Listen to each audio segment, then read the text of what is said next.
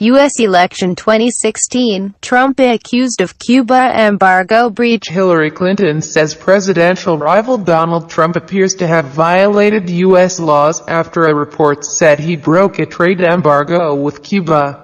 Newsweek reports that Mr. Trump's company secretly conducted business in Cuba, violating the U.S. trade embargo against the country.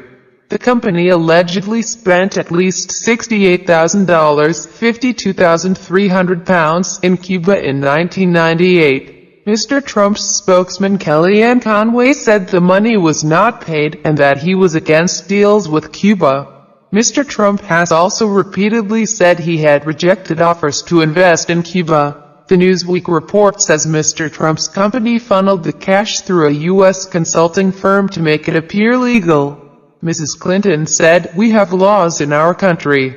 And the efforts that Trump was making to get into the Cuban market, putting his business interests ahead of the laws of the United States and the requirements that businesses were operating under, with sanctions, shows that he puts his personal and business interests ahead of the laws and values and the policies of the United States of America.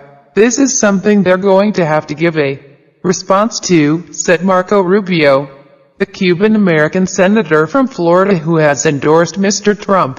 "I mean, it was a violation of American law, if that's how it happened. I hope the Trump campaign is going to come forward and answer some questions about this, because if what the article says is true, and I'm not saying that it is, we don't know with 100% certainty, I'd be deeply concerned about it," he told a podcast hosted by ESPN and ABC. Trump's fortune drops $800 million in 1 year. Who won the debate? Analysis: Anthony Zerker. BBC News North America reporter. Don't run afoul of Florida's expatriate Cuban community. It's one of those ironclad rules that Republican presidential nominees have obeyed since the rise of Fidel Castro, and it's now another rule that Donald Trump has apparently broken. Cuban-Americans who fled the island after the revolution historically have been a reliable voting bloc in Florida for Republicans because of the party's hard-line anti-communist stance. While new generations of Cuban-Americans have been less rigid on the issue, Republican presidential candidates continue to pay deference to their interests in this presidential swing state, where every vote is precious.